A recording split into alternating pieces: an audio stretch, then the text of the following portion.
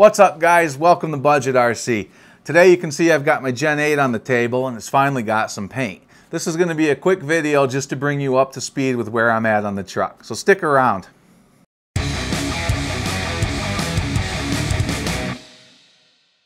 Hey guys, welcome back. If you're new to the channel, make sure you hit that subscribe button. We do all sorts of videos to help show you that you don't have to spend a lot of money to enjoy this hobby. This truck is a great example. It's under $300 and it's getting a really good reputation for being a really capable truck. If you saw my last video, you know that this came to me with a clear body. I knew right away that I wanted to follow a certain theme because there was a Scout online that I saw pictures of that I just really liked. It was white, it had a great restoration with a nice lift kit, nice wheels and tires, and I really liked how it looked. So I knew right away that I wanted to make this truck look just like it. Of course, the first part of that was the white paint job, but I also changed up the wheels on this one to help match that vehicle as well. So first I want to talk a little bit about the paint job. Overall, it was a pretty straightforward paint job. It's all plain white. But I did do the roof in this textured black paint to give it a more realistic look. And I wanted to kind of describe how I did that. It may be beneficial to you guys. Most of this effort was pretty standard. You clean the inside of the body, you put the window masks on, and I also masked off the roof area on the inside. I painted the rest of it with the white. Once I had that done, I took the masking off of the roof area and painted it with the black paint on the inside, even though I knew I was going to be painting the outside. And I did that just in case I end up chipping this paint off of the outside. I didn't want that white to show through and look really bad. If this chips and comes off, it'll still be black underneath. Once I had the inside done, I turned my focus to the outside. The overspray mask on the outside of these Lexan bodies can be cut and used as a mask. And that's exactly what I had done. I cut it on the outside where I wanted to put this black paint on. Once I had that mask off, I scuffed it up with a Scotch-Brite pad just to give a little bit of extra adhesion. But before I put this truck bed liner paint on, I put on a couple coats of the same black paint that I used on the inside. Truck bed liner paint won't stick to Lexan. Pretty much nothing will except Lexan compatible paints. So I put a couple coats of that black paint down first. Once it tacked up, then I could put down a couple coats of this Duplicolor truck bed paint. The overall result looks great, it looks authentic, and it's durable.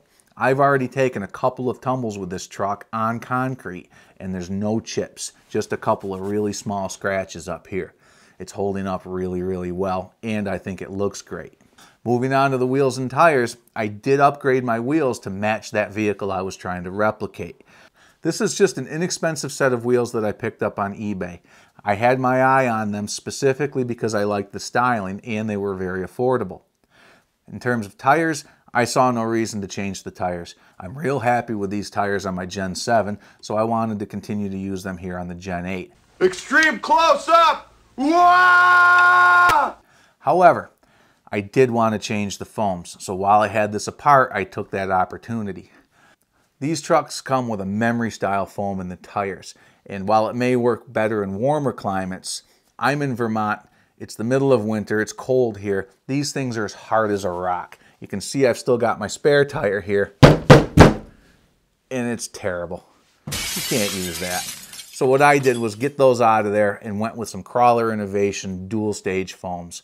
These seem to be just about the most popular foam out there for crawlers. They work great, they're just the thing to go with.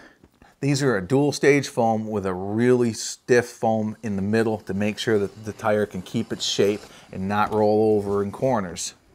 But a softer outer foam so that you still get the tire flex that you need to get over those obstacles.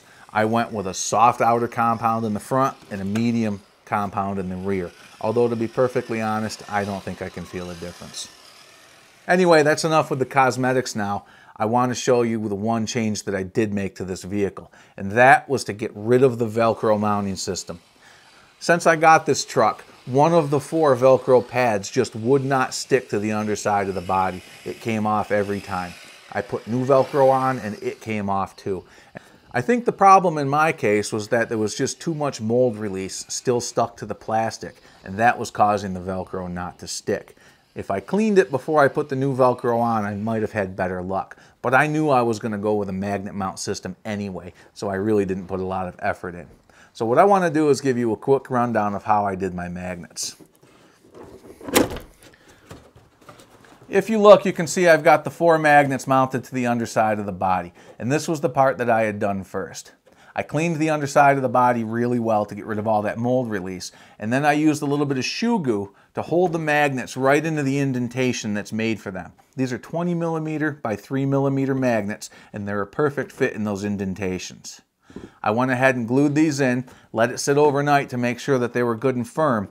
Then I got another set of magnets and stuck them directly to these. Once I had shoe goo on those, I set the body down and I took the chassis and dropped it right on top. And that provided some weight pushing down on those magnets while these cured. And overall, I'm real happy with how it came out. The body goes into exactly the right spot every time, and it's good and sturdy. Give it a good yank, and they come right off. Put it back, it's in the right place every time. It's such a piece of cake. These should be strong enough that this body ought to withstand pretty much everything except the most severe rollovers. But if I do want some more holding strength, I can add 4 more magnets and double the amount of strength I have holding this body on. So far, that's pretty much all I've done to this vehicle. I finally had a chance to run it, and I had a blast. Now that I've had a chance to use the vehicle, I have to say that I'm really impressed with it. Right off the bat, when I got my Gen 7, I knew I was going to have a whole lot of upgrades to do. It was a good vehicle for the money, but it definitely had some shortcomings. To be perfectly honest, this vehicle doesn't have nearly the same amount of shortcomings. If you follow the forums and the Facebook groups, you hear a lot of chatter about things like bump steer because of the front steering geometry and the hump in the middle of the skid plate that things are getting hung up on. And those are all legitimate concerns, but I really think that they may be overblown. Now in the terrain I've been running, the skid plate really wasn't something that I could have tested. I need to wait for the snow to melt, get this on some real rocks to see if that's a problem. But in terms of the bump steer, to be perfectly honest, it's so minor that it's just not an issue. If I push down and completely collapse this suspension, I'm not even sure if you can see it on camera, but these front tires turn just a little bit. It's almost unnoticeable. Now, if I was going 50 miles an hour with this thing on pavement and I hit a big bump, maybe there'd be some bump steer. But at crawling speeds and with the amount of actual suspension articulation you're getting on the trails, it just doesn't translate into a problem. But there still are some cheap, easy ways to go ahead and rectify that. I've seen some guys do it in a few different ways, including different servo arms, and Steve from ShenRC, who just trimmed down the stock servo arm and had a noticeable improvement. I'll link to his video below if you wanted to go ahead and give that a try. When I upgrade my servo, I'll probably try to attack it too, but to be perfectly honest, I'm even happy with the stock servo right now. Now again, I've only had it in snow. Once I get it on rocks and start really trying to test that servo, I may feel differently. I know that the servo in my Gen 7 didn't last for very long, so I'm not really expecting this one to last forever either. I will end up upgrading it eventually, and when I do, I'll try to address the bump steer as well, but it's just too minor of an issue for me to get hung up over it now.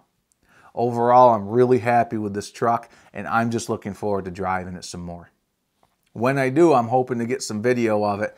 If you guys are interested in seeing some running footage, make sure you subscribe so you'll see it when I post it.